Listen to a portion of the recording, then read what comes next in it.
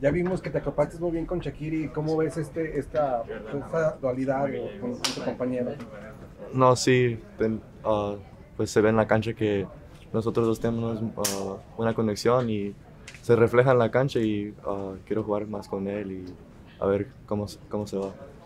La reacción del público en un sábado, 18,000, estuvieron apoyando a todo el equipo en todo momento. ¿Cómo ves para unas victorias y casa? ¿Te gustó?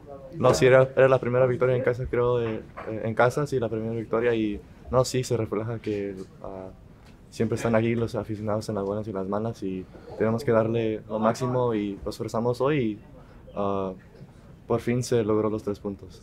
So you're a Chicago guy. You came up through the academy. What did it mean to have Frank Clopas on the sideline, and what's it been like playing for him the first 2 games? No, yeah, for sure. He's a legend of this club, and it's an honor to play with him.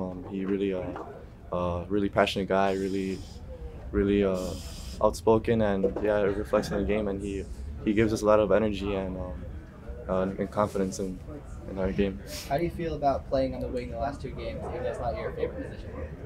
No, yeah, I'm trying to adapt to it. Obviously, yeah, like you said, it's a position that it's harder for me to play, and I'm trying to adapt as much as possible and help the team as much as possible and give it my all. Did it feel like a rivalry out there against St. Louis? Because for the fans, it kind of already is.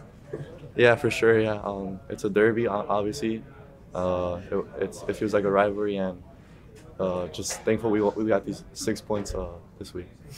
Great amount of support from fans, obviously Club Casa making the city proud.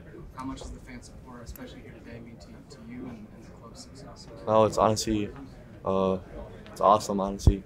Seeing a big crowd today and seeing these fans get after us after every play, honestly, it's really awesome and I enjoy it a lot.